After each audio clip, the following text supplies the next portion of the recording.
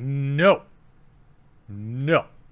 Rockstar, just because I love your games doesn't mean I want another launcher. And what you're doing to get this launcher onto people's computers is, I would probably say, slimy. Hey, just a really quick word from this video sponsor, and it'll probably be the easiest ad read I've ever done, because ever since I saw my friend Count Dankula had a Ridge wallet when we were speaking at a conference together, I wanted to get one. So I was able to get a Ridge wallet carbon fiber edition.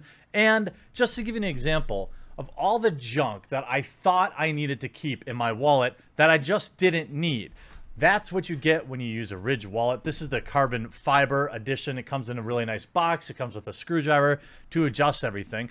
I've hid everything I need in here. My driver's license, my credit cards, my IDs, all the various cards, insurance cards, things like that. There's a strap here for cash. And I'll tell you, it took maybe a day or two to kind of get used to, but I'm absolutely loving how this kind of forces me to minimize what I carry, and the thing just looks awesome too. So I brought them on as a sponsor, and if you use promo code QUARTERING, you'll save 10% off your order, and I definitely highly recommend this product. It's not that often that I get to do an ad for something I actually use and love, and this is one of those cases. So check out Ridge Wallet, use promo code QUARTERING to save 10%, and I guarantee you'll love it once you get used to just not having to lean to the side with a gigantic wallet in your back pocket. They have lots of different ones to choose. This is just the one that I got.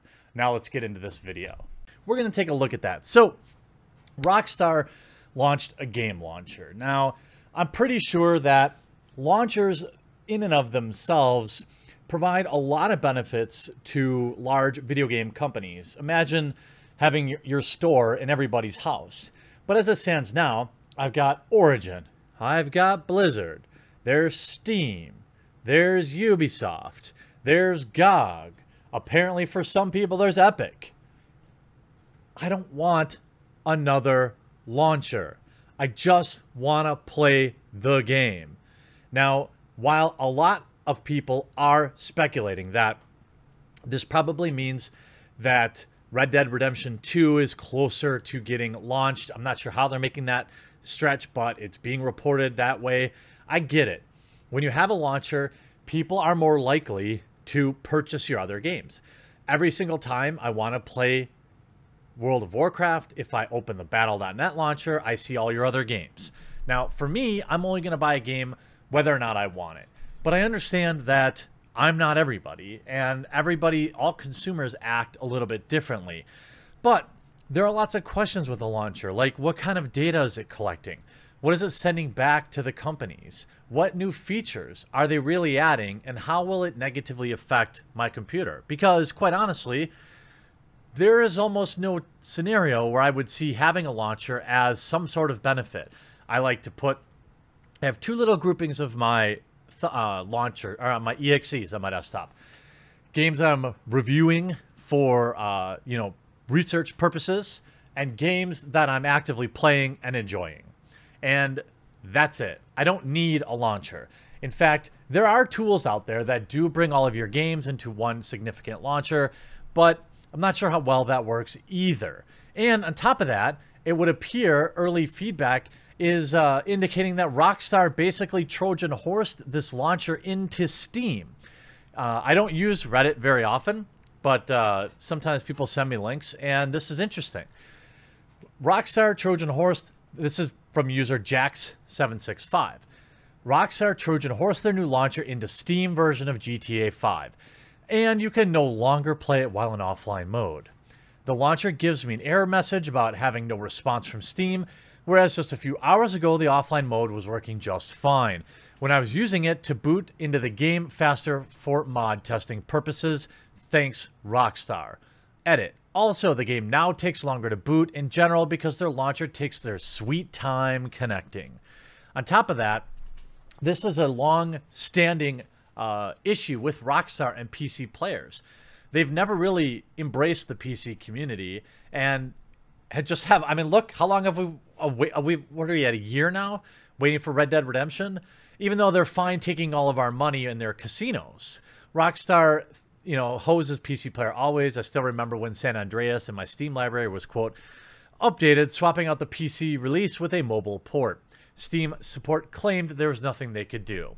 I mean, this is insane. Releases games on consoles, takes sweet years for PC release to milk console and PC owners, right? They want you to buy it on PC and on desktop, or on your console. To me, I thought I would never do that. But, you know, or at least not for some heavily discounted. Like, if I could get the PC version of RDR2 for 20 bucks, I'd probably do it. But I'm not paying full price. Forget it. Max Payne 3, they're talking about ports. The game has always been a technical nightmare. San Andreas, PC Steam release isn't the, you know, it goes on through this other stuff. Just tested. There's 2 levels of online checking now. The launcher flat out refuses to run when blocked by my firewall because there was an offline mode that would run for a week or so before it complained. But then also an activation check. When the game is already booting up now, that fails when my firewall blocks GTA5.exe. Beforehand, I had GTA5.exe permanently blocked in my firewall, and it was fine. I only play the single-player mode. So they roll out a launcher that not only slows down performance, but also appears to be, I don't know, building in its own additional DRM. And it's an interesting thing because I wonder what they're sending. Now, you're seeing some people talk about this. The Rockstar official release goes as follows. Nothing. Download now and get a bonus free copy of Grand Theft Auto San Andreas for PC. No, I don't want your launcher. I don't want another launcher. Nobody wants another launcher. Rockstar Games has released a new digital launcher that nobody wanted for its games on PC. The new launcher, creatively titled Rockstar Games Launcher, is a way for players to buy and play Rockstar games. It's a very bare bones at the moment, but it works mostly. The Rockstar launcher was first spotted by numerous GTA and Red Dead fans across Twitter earlier today.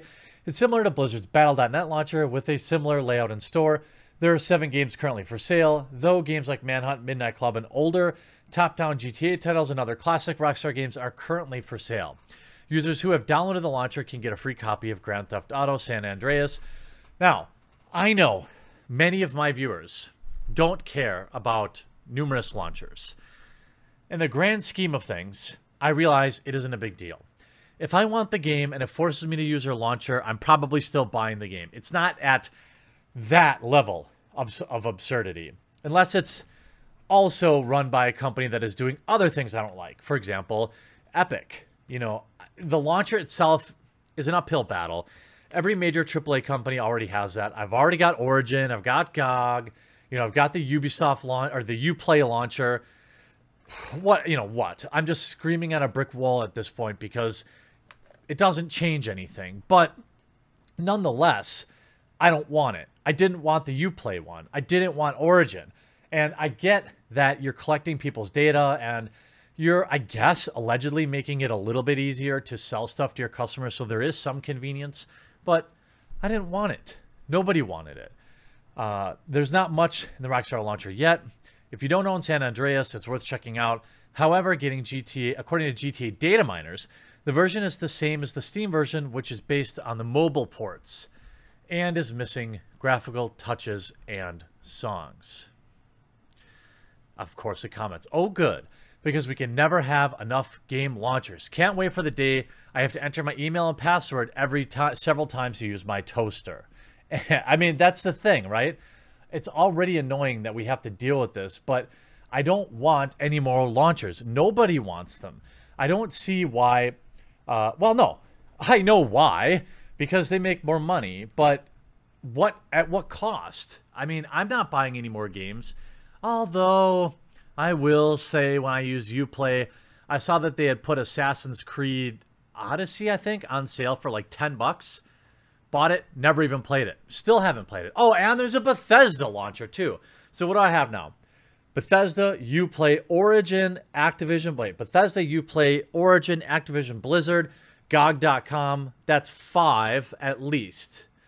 Maybe 6 or so. This is my 7th launcher. Great. I mean, my desktop will now consist of, instead of shortcuts to games, shortcuts to numerous launchers that will only serve to add layers of complexness and, of course, errors. Anytime you add an intermediary between the thing I want and myself, I'm not going to be happy. Just want to play my games. I remember, I'm a little bit older, but I don't know if you all remember this, but there actually was a time when you would just install a game on this thing called a CD. You'd have the entire game. You never needed to connect to the internet ever. And then there would just be a little option. The last step of the install would say, would you like to create a desktop shortcut for this game? And then you did it, and then that's all you had to do to play the game. I know that sounds wild, but this actually did exist in the world at one time, and things were good. Things were simple, and things had many fewer errors. So thanks for nothing, GTA. I hope this didn't delay releasing Red Dead Redemption 2 at all. I'm sure it did, but yeah, great. I guess I'll just have another launcher. Nope, probably won't. I'll stick to console for Rockstar games, I suppose. Hope you enjoyed this video. We'll talk to you again real soon. Hey, thanks so much for watching this video, and I really hope you enjoyed it. Above, you'll find some links to watch more videos, as well as a nice big button to subscribe, which I hope you'll do. If you did enjoy it, make sure before you go that you leave a like and a comment on the video, because you are the #1 reason this channel continues to grow, and I appreciate you.